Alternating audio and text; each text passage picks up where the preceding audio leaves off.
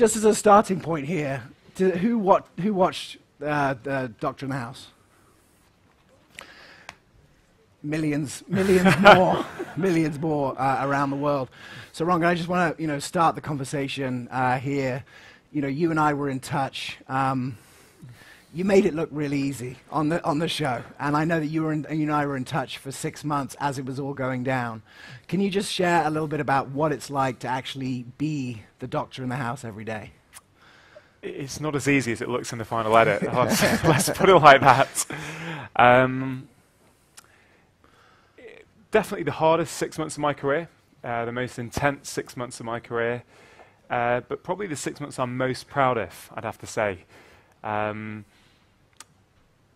That level of pressure to help some very complex patients who, often this wasn't made clear. These are patients who have been under GPs, under specialists for many years, and so their desire to go on a program where they really expose many aspects of their own life to millions of people. I always wonder, why do people do that? But the reason is, and I thought long and hard about this, that these guys are desperate. They are looking for some solution to their illness, to their poor health, that they've not got so far from the conventional medical system. Now, that's not been derogatory about anyone or any doctor or any healthcare professional they've seen, but just the system, the way it is currently set up, was trying to help them, yet they did not feel as though they were getting that help. I think that really sort of fits the tone of today as well. Yeah. So it was tricky. Definitely two of those cases I'd probably say are two of the hardest cases of my entire career. To put it in perspective, for every single show that you see edited, we film about 150 hours, and you see 59 minutes of that. So a lot, they try and tell as accurate a story as possible, but it's simply impossible to cover every aspect of what I've done with those patients. Yeah, one of the things I think is transformative about the show is I think it showed the world what's possible. Yeah. I really feel that most people don't, they think, oh, health and longevity is one thing, but if you get ill and if you have a chronic disease, it's you're not coming back. You're not coming back from that, and you're going to have to live with it. And what I've really appreciated about watching the show is just the degree to which you cannot think that anymore. And I'd love to, what out of those, you had cluster headaches, you had fibromyalgia, you had, MS, serious diseases.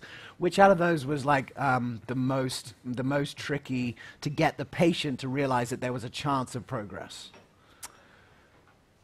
Yeah, that's a tricky question to answer, actually. I think there were varying degrees of difficulty with different families.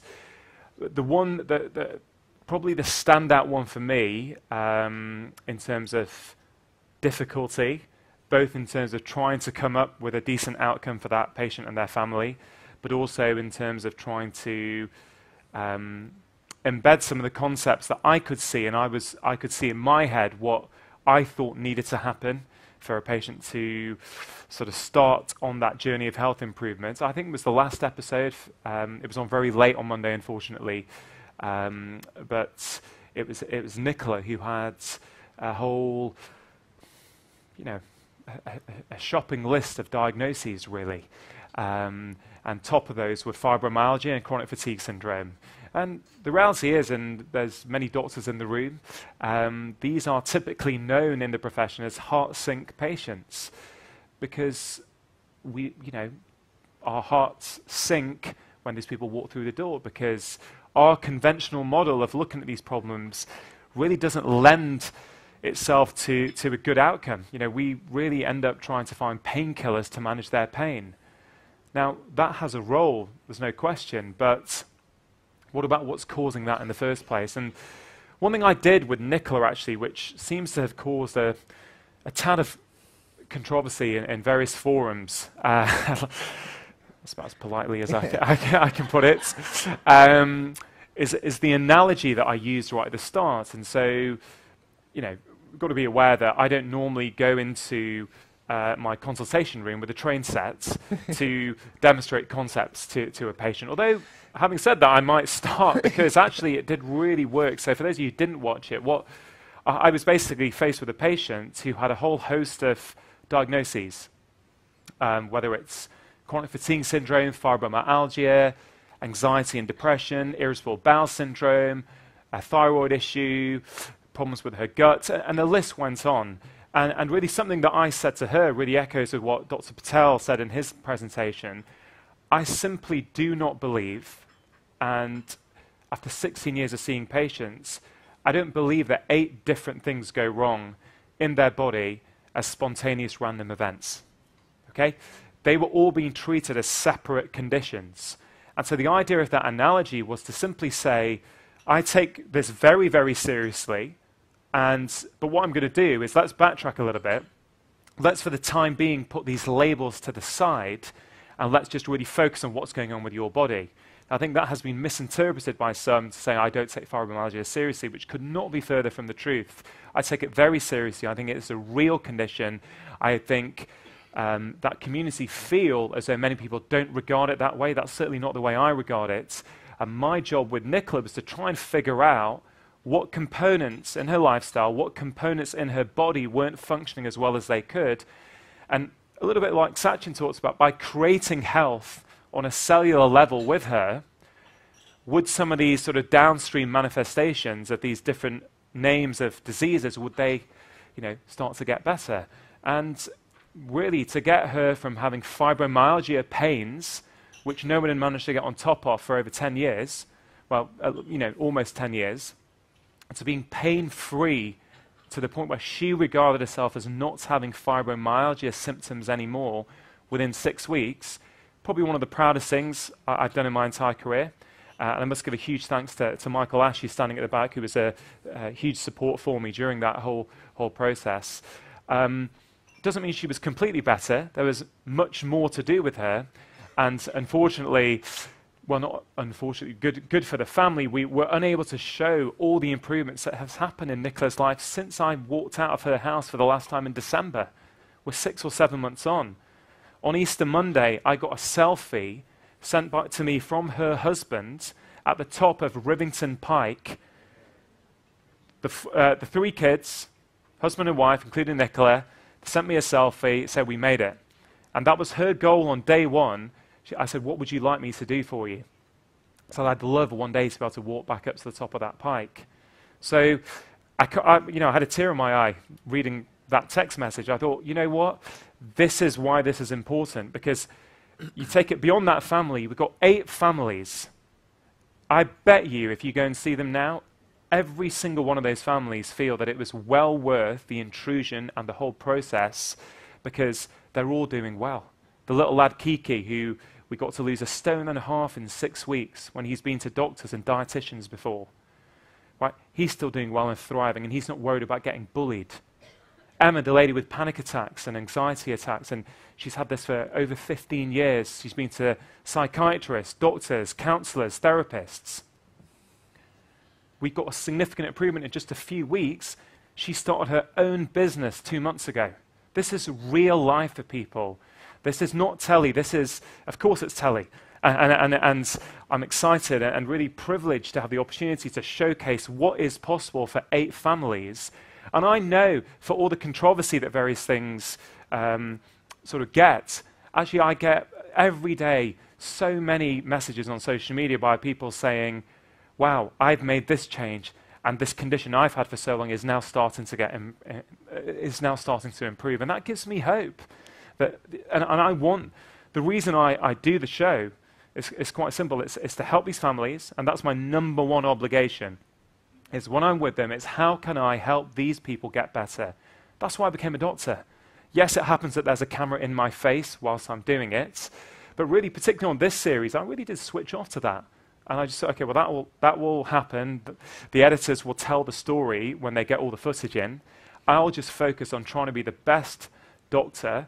And for me, that means being the best possible human being that I can with that family. And not only am I proud of the results, but I feel very lucky, because I think many doctors would love the opportunity to have that sort of input and time. I'm glad you mentioned time, actually, because if you read any article about Doctor in the House, it's like, well, he's got so much more time. And if you read opinion pieces from GPs and other doctors who are saying, oh, well, if I had that much time, I could do it. Now, one thing the BBC didn't know when they recruited you at the beginning is that you'd had this training in functional medicine. And I saw, speaking of Nicola, I saw you using the MSQ on the show, which is pretty amazing because that is a functional medicine tool. I'd just love for you to talk to the audience about how you feel about the difference between regular medical practice time and also this other operating system of medicine that you're using on the show that is very clear to me. Yeah, it's a really good point. The time issue is clearly very important, but it's actually not the most important thing at all. It's a completely different approach, an approach that I could not have taken 5 years ago. So I could have got the gig to do Dr. Naus 5 years ago, and you would have seen a very different series and very different health outcomes, because I did not, despite my training, despite being a member of the Royal College of Physicians, despite being a member of the Royal College of GPs, despite all that training, I could not have done with the majority of those patients what I have done on this series. And I think this series for me took it a lot further than the first series. I think it was quite obvious to a lot of doctors actually that this is not just about more time.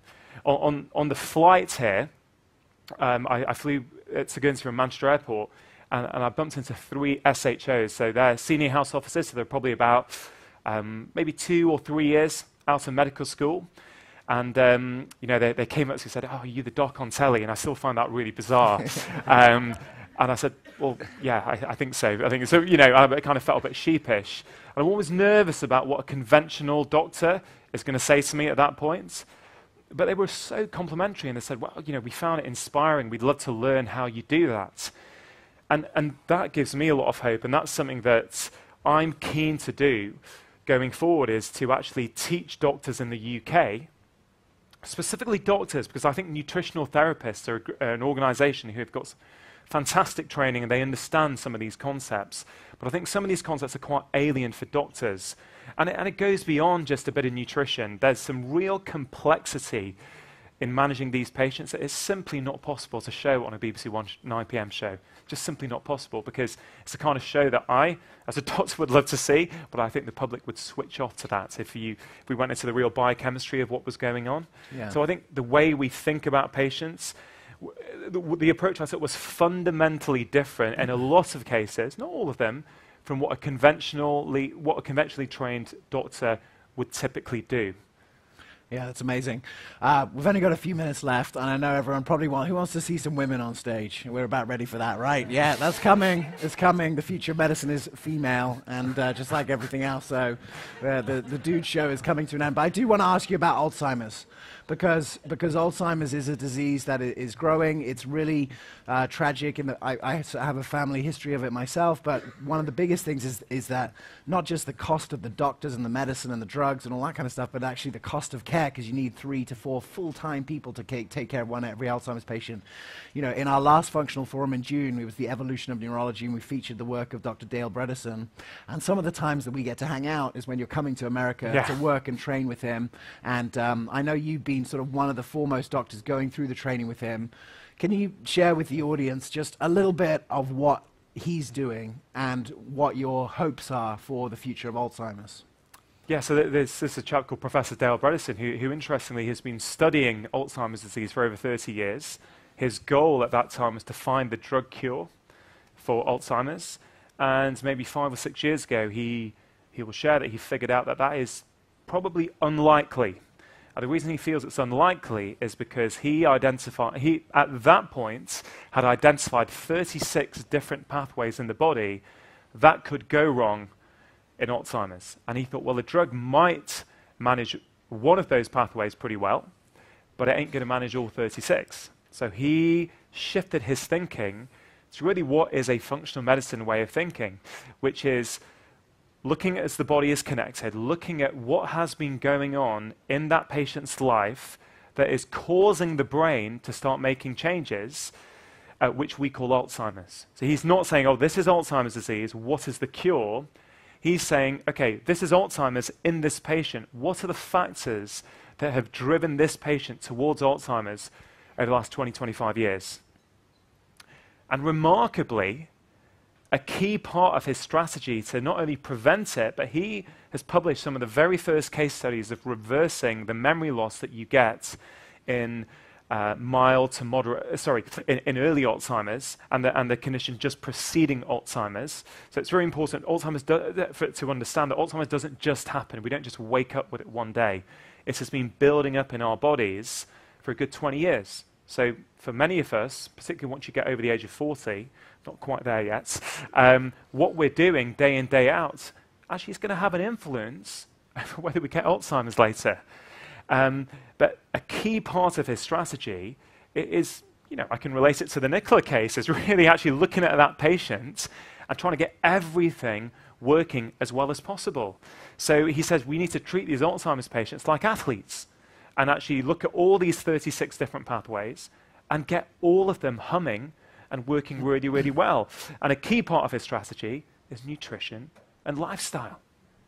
It's phenomenal. And I've met some of the patients who've been through this, and I've seen video footage of them before and after. This stuff not only works, it is life-changing. People are going back to work.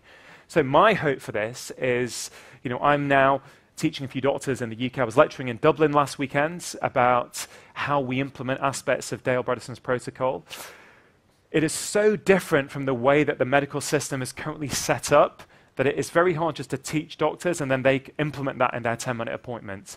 It needs a bit of a sort of system change. But there is huge interest in it, and I'm in talks with people at the moment how we teach doctors, how we can start implementing that. Because on one hand, the NHS is the ideal place to do it, because if you can get it into one practice, you can get it into every practice. So if we can prove the concept, we can get it everywhere. But the take-home for people is that actually we can influence whether we're going to get Alzheimer's or not, and it starts right here, right now, and it starts today. That's really empowering. And the lessons that we learn from Alzheimer's are actually applicable to all of these diseases. The same operating system happening in the background. I know one of the reasons that Dale Bredesen said that he chose to work with the Institute for Functional Medicine and the functional medicine community is because the functional medicine community is already treating the cause, working out what the individual cause is in the individual patient and working with them. And he's identified these different subtypes of Alzheimer's. It's not happening for the same reason. And so we're very, very excited to see that all of those lessons that you're learning there are universally applicable. Well, it's what I say. I did a TED talk on making diseases disappear, and the conclusion is basically, what if all these seemingly separate conditions, whether it's Alzheimer's, whether it's type 2 diabetes, whether it's depression, what if actually, when you strip them back to their core, what if they've got the same driving factors? And I think when you really start understanding how the body works, and again, I go back to Sachin's talk about getting the cell working well. If that is working well, everything downstream of that tends to work well. So absolutely. May, thank you. I just want to have a round of applause for Rangan and everything that he's done. I know, He's just getting started as well. I'm excited to see that maybe the BBC is going to package this and sell it to all kinds of other places now. They've done enough episodes. The BBC is a random institution that makes a 4-episode or 3-episode series. In America, we have 26-episode series. So now we've got at least... Mike, where is this? Get the bat phone. But seriously, you could probably make 26 episodes with all the extra footage. Yeah. Well, that's the thing. Half the stories that we did are not in the edit, because in each family there were 3 to 4 family members that I helped, but you'll see in the show that only half of those stories have been shown because it was getting too complicated. There was there's too many health problems out there, so there's a lot of things that just weren't shown, unfortunately. Absolutely.